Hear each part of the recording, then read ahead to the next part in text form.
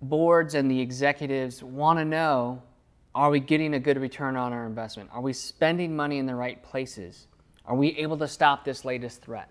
We often hear it's a challenge to answer this question and be able to prove it with empiric data. So that's what we want to talk about today, is proving your cybersecurity return on investment.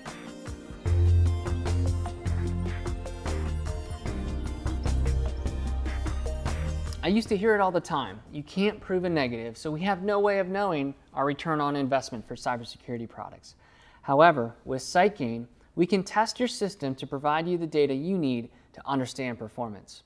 I used to help a large federal agency manage its cybersecurity program. Do you want to know how they made decisions about which cybersecurity products they were going to buy? It was whatever Brian said. Who's Brian? It doesn't really matter. It's just that he had a big personality and no one had any data to argue against his opinion, so the agency wasted millions of dollars on solutions because Brian said so. We have to change that approach. The SightGain Readiness platform tests your system against adversary threats and gathers performance data. We gather this data against all of the cost centers in cyber: people, process, and technology. Next, we look at the overall value of the organization. What's at stake? How much could be at risk from cyber? And we translate the performance of your cyber tools against this value to understand risk exposure and how each component of your system contributed to reducing the overall risk. Finally, with the performance information for each part of the system, we can look at the costs to see which components have a good return on investment given their performance.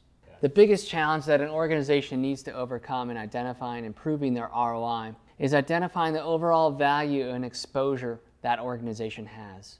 Sometimes this information is nuanced and it takes a little bit of work to suss it out.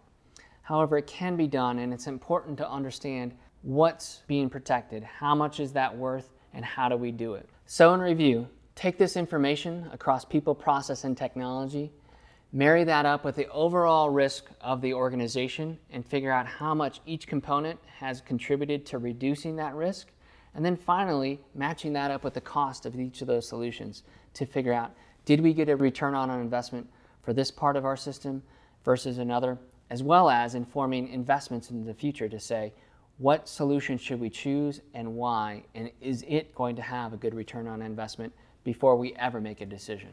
Click the link below to find out more about how we understand cyber risk and how you can prove your ROI on a daily basis.